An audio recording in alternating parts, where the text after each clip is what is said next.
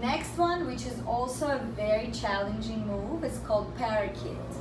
I'm going to use a bar. I need some support for my arms. Alright, so instead of pushing your hands into the poles, I'm going to be pushing my hands into the box.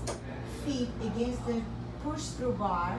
Start articulating your spine all the way up as if you're going to bridge position. Lengthen and extend. Inhale. Articulate your spine all the way down, each vertebra at a time. Extend the legs. Inhale.